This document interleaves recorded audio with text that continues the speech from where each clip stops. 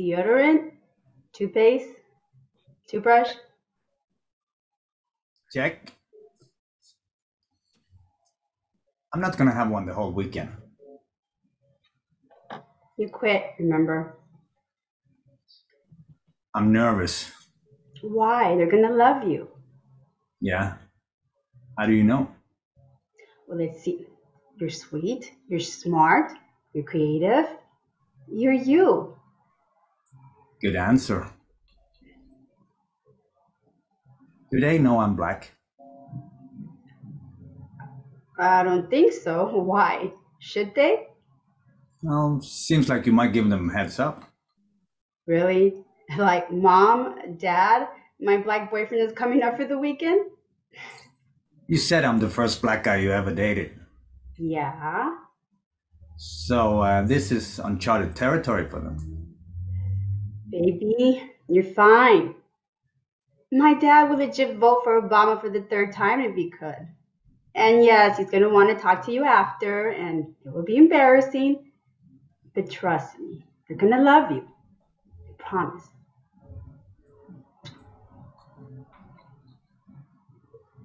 Chris, what's wrong? Nothing. Where are you going? The party's just getting started.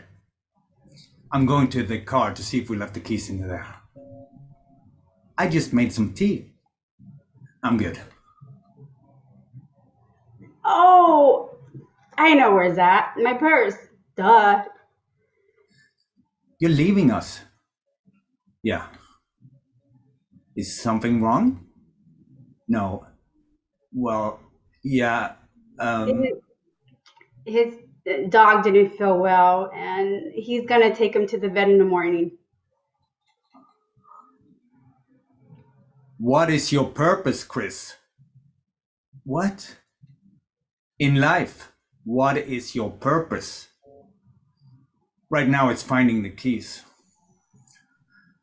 We've been looking for our purpose for such a long time. Fire has mesmerized man since the Stone Age. It's a reflection of our impairments of the world. Fire is born, it breeds, and then it dies. Rose. I'm looking. Rose, what is this shit? There's a reason we worship the sun, Chris. He who lights the way through darkness of life. He in all his glory was around long before us and will be here long after we're gone. But he too will die someday. That's right, even the sun god will die.